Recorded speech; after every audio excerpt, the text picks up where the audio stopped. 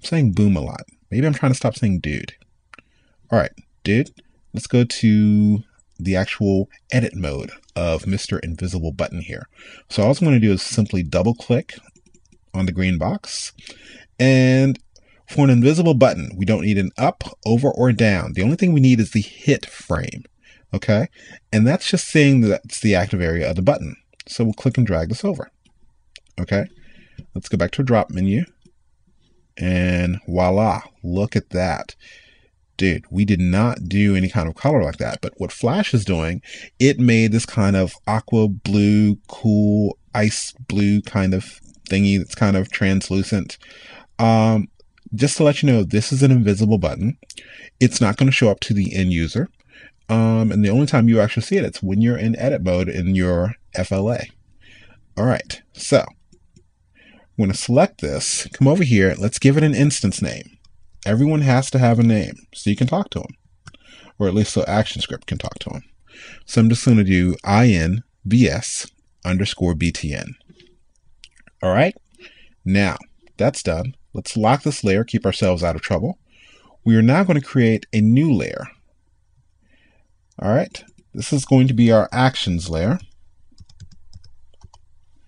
Okay, and I'm going to come up here to my trusty actions.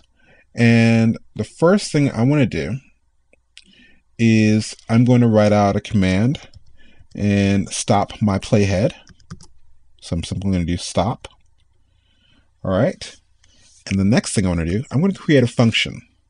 All right. So let's do function. All right. And we're going to call this function open menu. All right.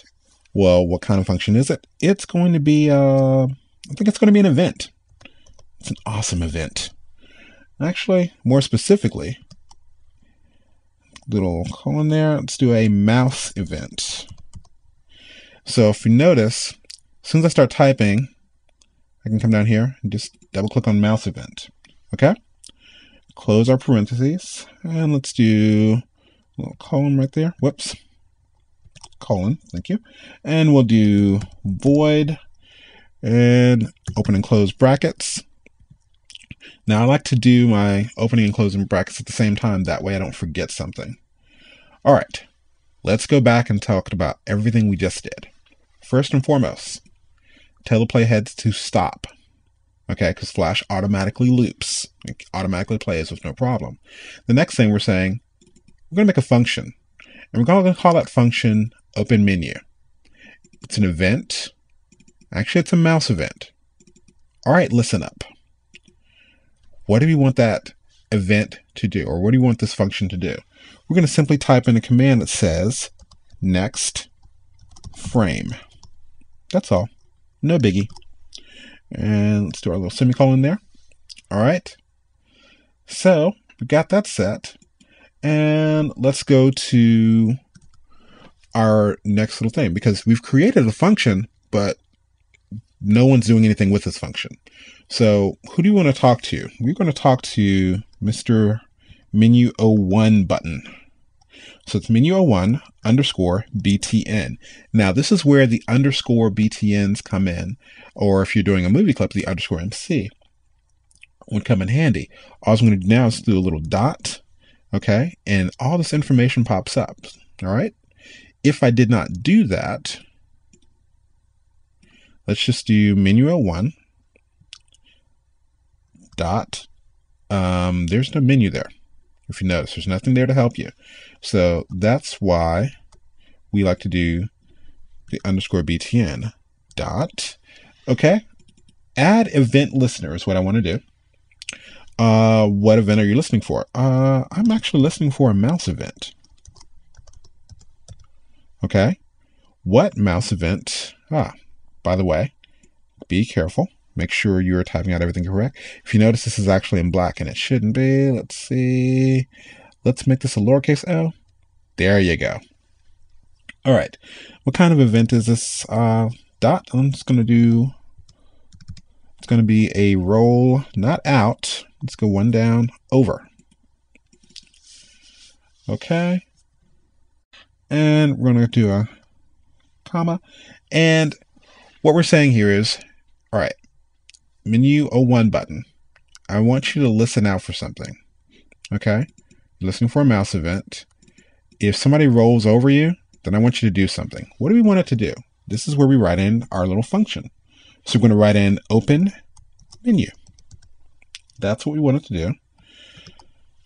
Close our parentheses and a little semicolon on the end. And let's go ahead and test this out. Command, return, Control Enter on PC. So now if I roll over this, ooh, that's nice. Yeah, but it's not doing anything else. Well, we haven't told it to do anything else yet. But if you've gotten this far, you're doing good. All right, now let's do the easy part. If you notice from my typing speed, my incredibly fast typing speed, I do a lot of copying and pasting because I never actually learned to type. So what I'm going to do is come down here to my timeline, hold on my Option key, Alt on PC, click and drag over my actions. So I have duplicated the exact same thing in frame 2. Okay, so now up here, doesn't look like anything happened, but I am working on frame 2 now. So yes, I want it to stop. Yes, I want a function, but I'm not going to make this open menu. I'm going to do close menu. Okay, and instead of next frame, I'm going to type in PREV for previous frame. Okay, and instead of talking to the menu 01 button, I want to talk to Mr. Invisible button, INVS, if you remember all the instance names we did earlier. Okay, so we're going to add an event listener. Yes. It's a mouse event. Yes. If I roll over Mr. Invisible button, then I want it to open menu. Not exactly. What we want this one to be is close menu. Okay, so now if I test this out, command return. All right, so I'm going to roll over this. This is good. And if I roll into this area where the invisible button is, boom, we are back to frame 1. Frame 2, frame 1, frame 2, frame 1.